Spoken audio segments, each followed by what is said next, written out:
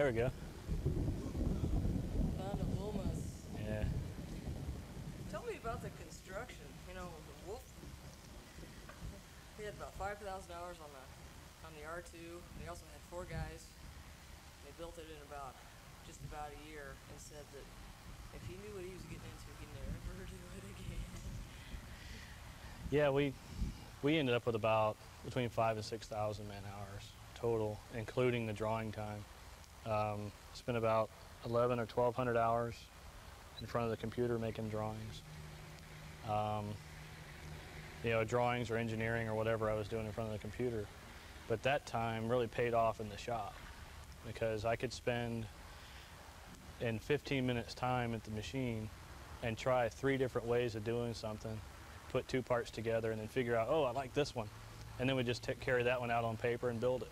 So we didn't do a lot of learning at the airplane. We tried to do all that ahead of time, and then by the time the weekend came along, or that evening, we had a list of 2 weekends worth of stuff that we could possibly do. And we'd go as far as we can till we hit a brick wall, and then pick up another one to start on it. But we basically had like 2.5 people, Jeff and myself, and then if you include some of the other people that helped, like his dad or my dad, or the guy that did the machine work on the gear, a friend of mine that built the wing ribs, those kind of things. So we kind of counted as 2.5 people working on it, and we did it in 3.5 years from when we decided to do it. It flew 3.5 years, but less than 3 years from when we made the first part to when it flew. What was the first part you made? The tail feathers, welded those up, and next was the fuselage. I got the wing rib drawings, the wing drawings done to where Jeff Morgan could get started on them, and he built them in exchange for a set of factory S1S drawings we bought and traded him. And then we built the fuselage frame and then stood it in the corner, the basic frame. And then we had the basic tail feathers done, all by the December of the first year, and then of construction. You know, so it was at 3 or 4 months we had the steel parts for the tail and the steel parts for the fuselage. We didn't have any landing gear, we didn't have any wings or anything like that. So then we started building the wings and building the spars and all the components and all the wing fittings. It took us quite a few months to get the wing fittings all built, and that really came together around Sun and Fun 94 is the first time we had the wings were together, slipped together enough that they could actually be temporarily stuck on the airplane. They weren't glued up, but you know, the wing ribs slid on, the spars, that kind of thing. What did you start with initially as far as plans? I mean, you had very little to go on. Yeah, we bought several different sources of model airplane drawings. We bought Vern Clement's drawings. We bought, got to think of some of the other guys, just different drawings that we picked up. And everyone, there's good information on from all these sources. We also got an engineering paper that the Granville brothers presented to the SAE near the end of '31, before the crash of the airplane. And in it had a lot of technical data in it. The front fuselage truss is made out of 2-inch 095 tubing, the spars on 25.5-inch centers, the wing ribs on 5.4-inch centers, compression tubes on this.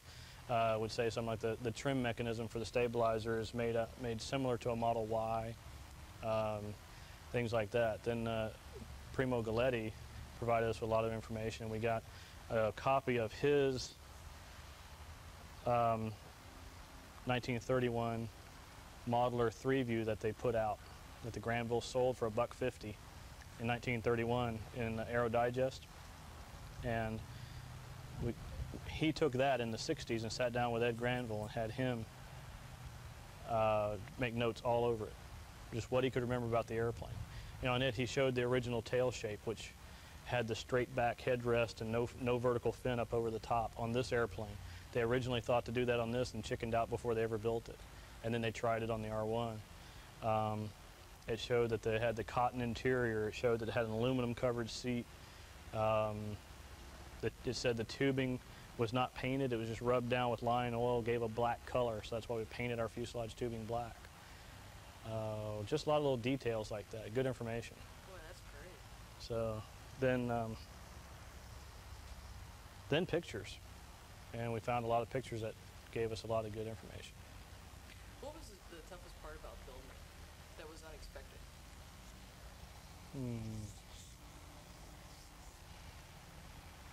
Toughest part is staying at it. The perseverance, you know, just keep pushing and pushing and pushing, and losing all the brownie points for not being home and all that kind of stuff. Because, you know, for a lot of people, and like Jeff, it was a hobby. So he would be at work, leave work, or go to work after working on the airplane. And so this was something totally different. Well, I work on airplanes for a living, so I'd work on airplanes till 5, and then work on airplanes till midnight for fun, and then being up all night welding parts and things like that. So just staying at it, keeping the energy up and enthusiasm. We found that if we decided to take a week off and just do away with it, it turned into 2 months, just like that. So we had to try to just keep knocking a little piece at a time. But the airplane itself, there wasn't a lot of it that's really difficult. There's a lot of things we had to learn. There's a lot of things that we knew how to do that we just had to apply to building this particular airplane. What about the cowl, though? I mean, that's I know that the cowl on the R2 was a pretty tough thing, but is that all hand rolled out on English wheel, or how'd you do that? The cowling was about the last thing we had to make before Sun and Fun of this year. It was by the 1st of April, the airplane was basically done, except for the engine cowling and the artwork, the sign work. I had a nose bowl about half built, and it really wasn't going the way I wanted to. I was using planish and hammer, all from flat stock, and planish and hammer and English wheel and things like that, shaping just the nose bowl back to here. And it really wasn't going the way I wanted to, and the time that I had was really just sucking up a lot of time. So I didn't have time to build things like the brackets, the mounting hoop, a whole bunch of other parts. So then we had Jim Yunkin volunteered to make this piece for us, the skins. And so he made that while we made this, all the mounting hoops, everything else involved on the cowling. And this is like, let's see, the cowling showed up on about the 8th or 9th of April, and the airplane was at Sun and Fun with the cowling looking just like this on the 14th.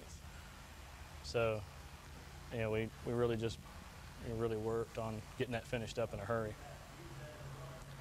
But kind of changing horses here a little bit. Was this also? I know this was Jeff's dream. He liked the Z and wanted to see it go. What about you? What is it about this airplane that makes it worth such a long amount of man hours to build it? I think it's just one of the neatest airplanes of all time. I mean, I can remember just seeing it and just wanting to, just the awe of what it is. Really, what got me going is I wanted to. Start again on that. Don't do that. I don't remember. Oh, why? Just an awesome airplane. We've always liked it. We really kind of backdoored into it. We didn't plan on building the Z. We were going to build maybe what we would have built if we were alive in the 30s, and then the Z project came available, and it turned out to be junk, and we didn't use it, and we started over. We were already stuck on the airplane at that point. So then we just decided to attack it as best we could and as accurate as we could, and I just wanted to prove that I could do it, and I think we did. So it seems to work. What was your reaction to the first flight? Before or after? Both.